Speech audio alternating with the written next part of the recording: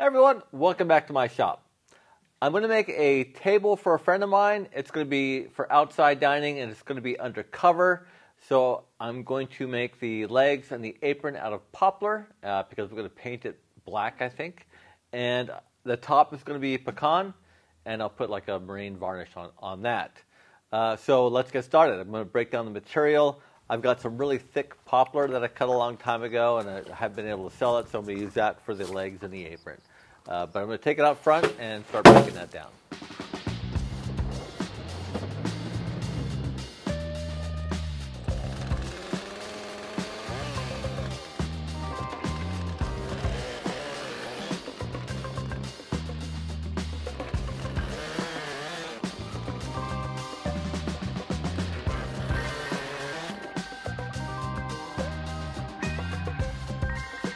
I'll definitely get what I need out of these now, so I'm going to start breaking them down on the bandsaw and get ready to glue them up.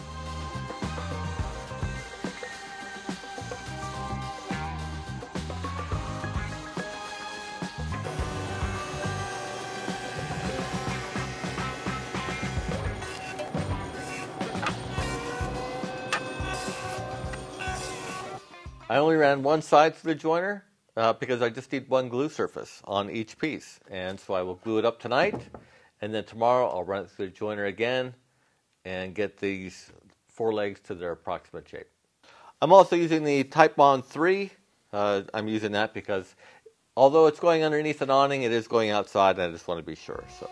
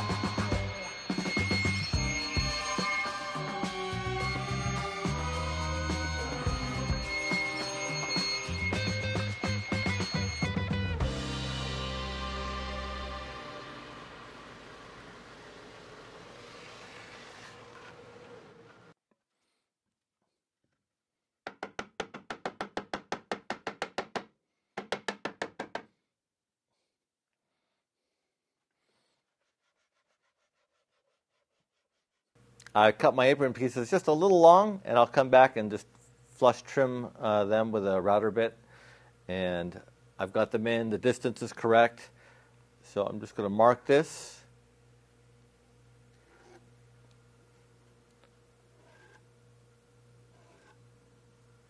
And I'll cut out the half laps on the table saw. I've got my two shorter aprons clamped together. I've got the lines on them to tell me where I want to cut. A couple things here. I'm using a 1-2-3 block along my fence because I don't want to use the miter gauge and slide the boards along the fence. And I'm also using a little jig here called a kerf maker. I went through this on another video, but you set the width of your blade and then the width of your pieces, and you use it as a stop block. So it's pretty handy.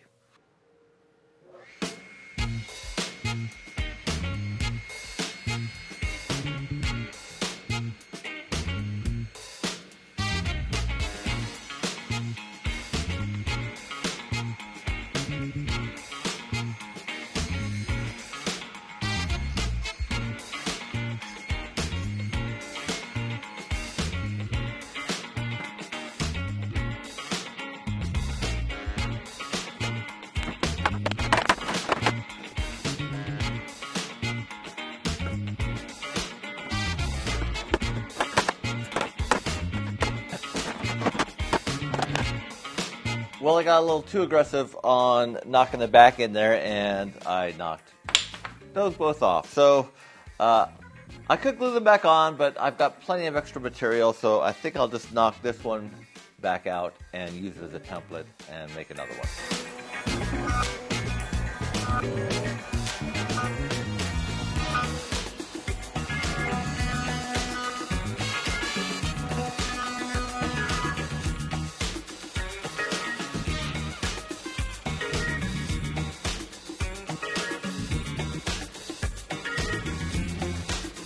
Alrighty, I think I'm ready for glue up, and there's no pretty way of doing this, but just glop it in there. Just use my finger, I think. Use my finger as a brush.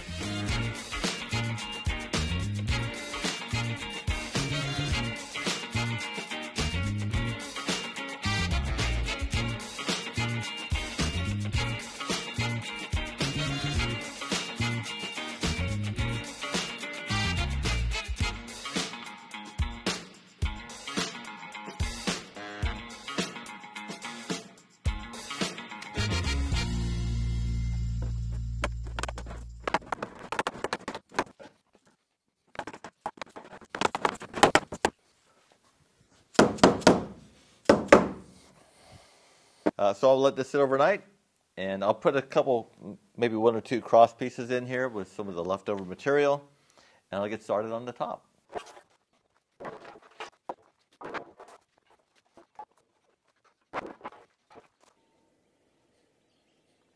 Oh dear.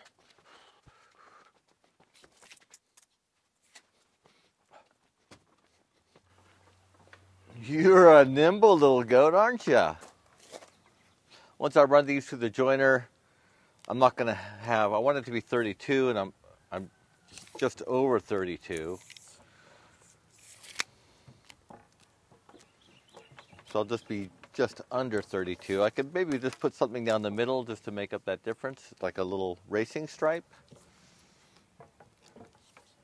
Maybe I'll do that. But now I'm going to cut them to length and start planing and joining them.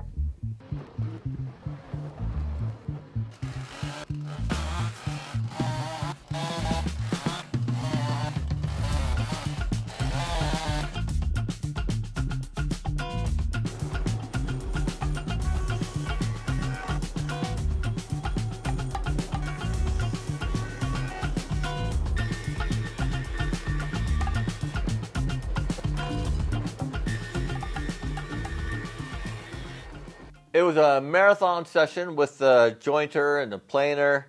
They are ready for glue up. So I've been messing around with the orientation. I'm pretty happy with this one here.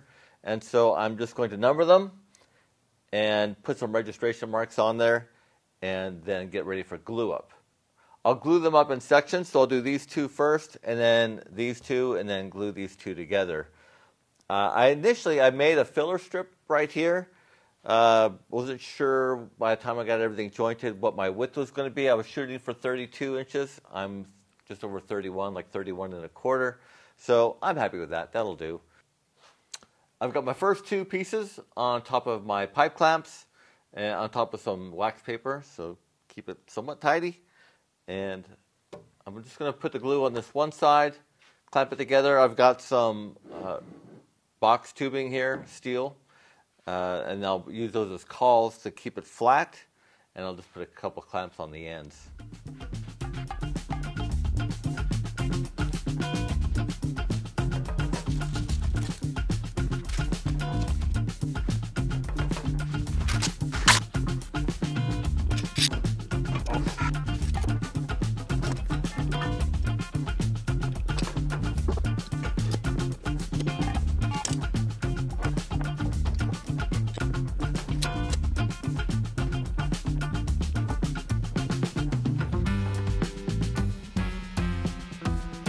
I've been touching up the cracks and the knots on both sides with epoxy over the last couple of days.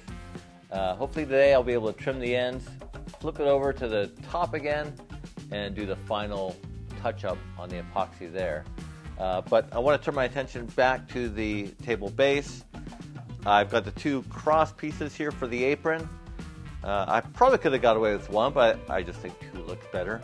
I just cut them to length, and I'm going to use pocket holes to put them in.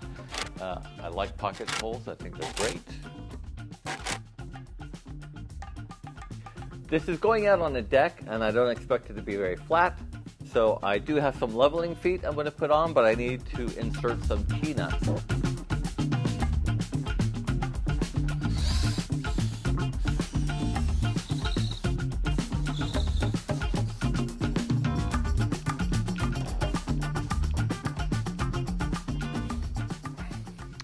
Here's the legs I had sitting around that are going to go in there, or at least I thought they were. The problem is this is 3/8/16, this is 10 millimeter, and it looked like 3/8 when I looked at it. So I'm going to have to get some new feet. While I wait for the new feet to come in, this is ready for a finish, I think, but I want to get the tabletop trimmed and another epoxy pour onto the top. Everything's looking pretty good on this side of the table. This will certainly be it.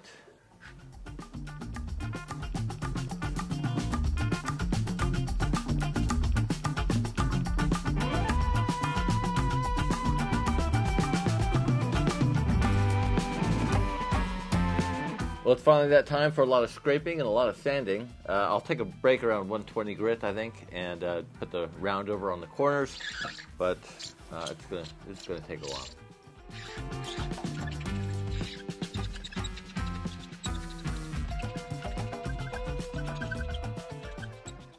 Do you want the goat scratcher? Do you want the goat scratcher? That is, come on. Oh, there you go. There you go.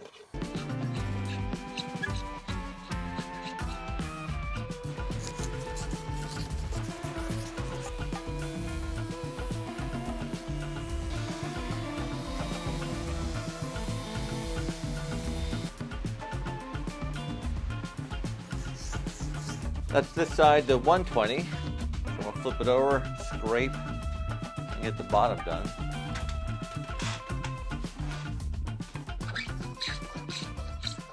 I'm on my last couple of grits. I ended up using the sander to put the radius on the side because the grain is just switching back and forth on both sides, and top and bottom. And it would just be a disaster if I tried to use the router and a router bit. I was using my little block plane just to see which way the grain was going, and it wasn't looking good. So just use the sandpaper. I'm down to my last couple of grits, so I'm going to finish that up. And what I'm going to do is get one side coated this evening. I'm going with a water-based product. It says it's a Varathane Spar Urethane, and I'm going with a water-based product because I don't want it to amber the wood. It's been a couple of hours since I did the bottom, and I moved it here back into my shop because the lighting's better. And I'm going to use this Aqua Coat to try and fill the grain and all these little bug holes that are in the top. I'm all right with them, but since this table is for someone else, I thought I'd try something new. And filling them with epoxy is just really not realistic. So I thought I'd give this stuff a try.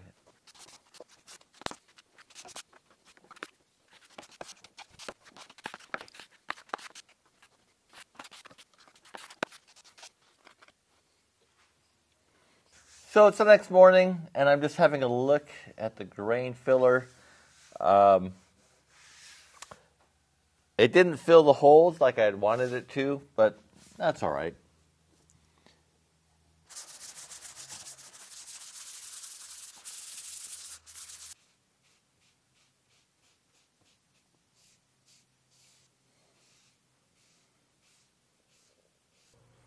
I'm between coats on my tabletop, but I really want to start getting some coats onto the table base.